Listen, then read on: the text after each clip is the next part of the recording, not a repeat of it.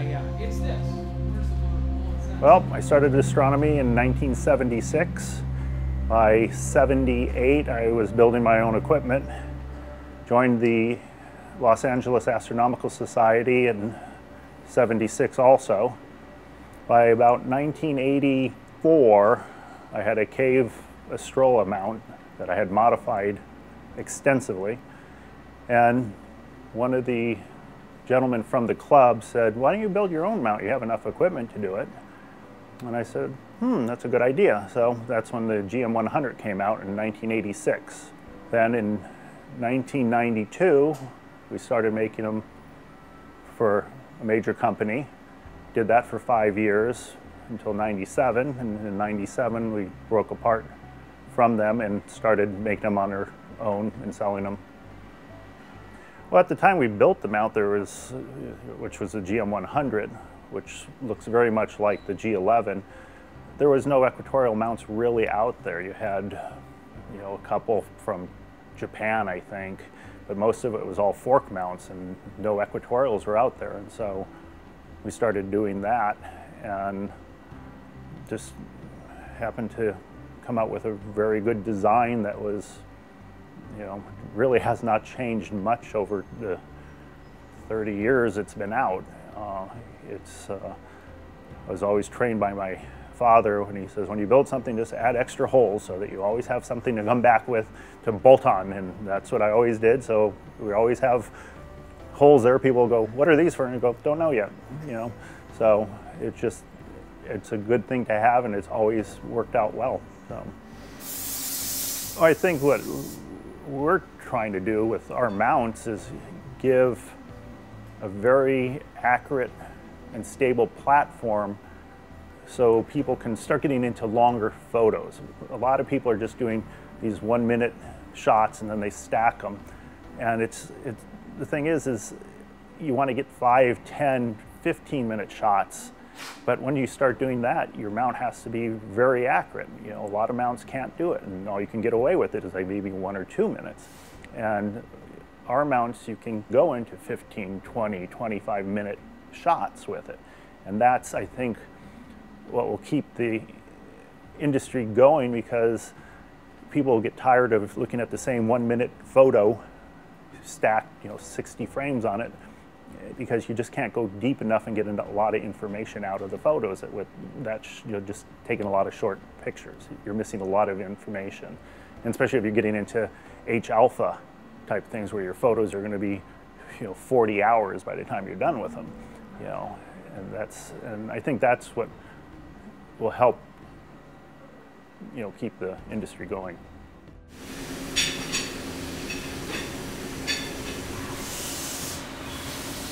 What I love about astronomy really is the mechanics. I love building mounts and constantly working on them to make them better and better and better. We've been building mounts now for 36 years, and so I have a little bit of background on that. So it's a professional tinkerer, building go-karts and just taking machine shop in high school, and all that is just really just a love of machining. And never took any mechanics courses or engineering courses. It's just all from trial and error, and just a constant work in progress to make them better and better.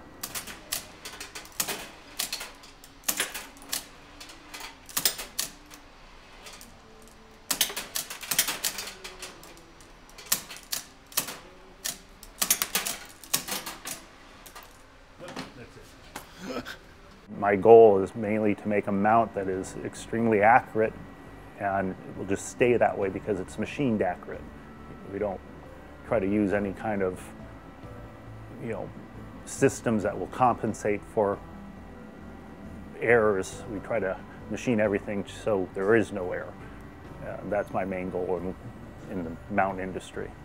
So I love the mechanics of old equipment because they just make things do the most incredible stuff with just mechanics. They don't have solenoids, or it's just all just hard mechanics. It's like a weight drive system for the old telescopes. It's just this weight-driven mechanism, and that's what all these are. They're all systems that are mechanically incredible, and the people that have designed them were just brilliant. I think quality is, I like the way old stuff is built because it's still here and still working, and it's 125 years old, and I think that's influenced me in making products that are going to last you a lifetime. And also, I try to make it visually pleasant to look at too. I don't want it to look like, a casting or something, because we don't cast, we machine everything, and so I want it to look good. And that's what I get from older equipment, that, antiques that I buy, is they're beautiful. You can just stare at them. You don't even have to use them. You can just sit there and look at them all day.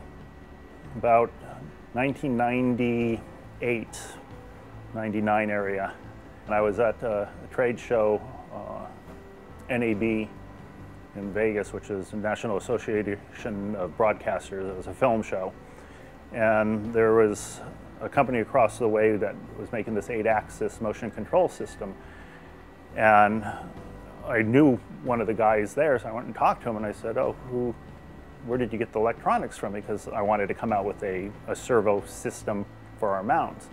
And he said, "Oh, this gentleman right here in the booth built it for us," and all. And so I talked to him, and he was into astronomy. So I hired them to make up the servo driver system.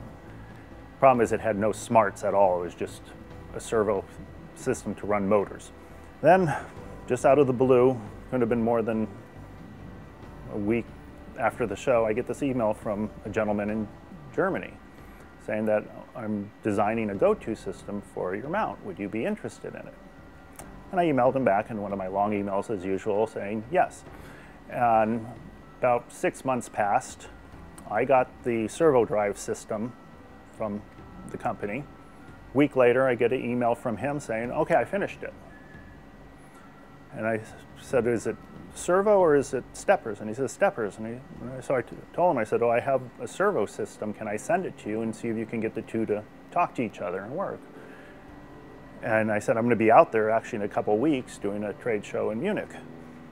And he said, "Sure."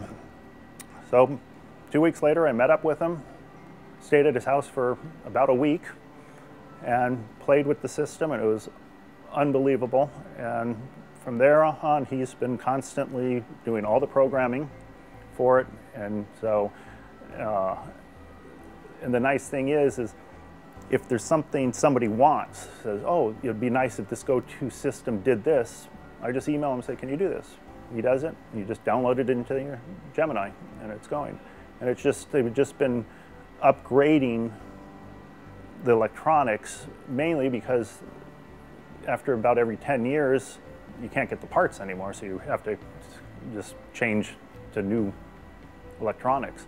And that's why they're where it is now. It has nothing to do with it's better, it's just couldn't make it the other way. But they constantly get better because the programming is better, the chips are better, and all. So.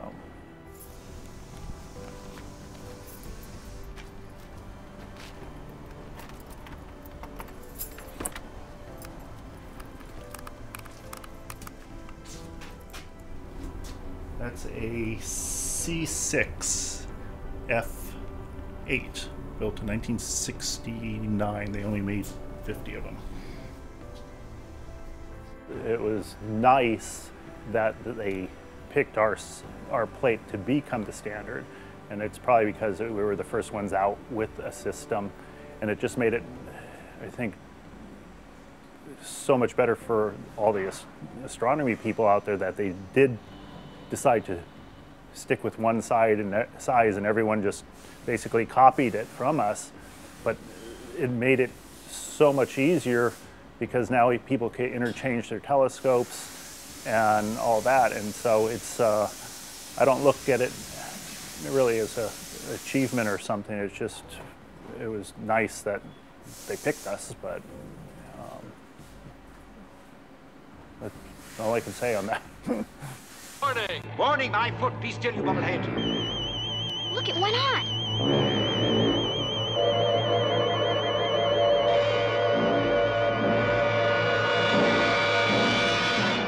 Rush. Kill. Destroy. I like Lost in Space TV show. Just thought it would be so neat to be able to fly around there, and I think that just got my interest in the stars and all that, because every time I look up to the stars to this day, I just would love to see them find life somewhere else, you know, any kind of life. And just a dream before I die that that happens.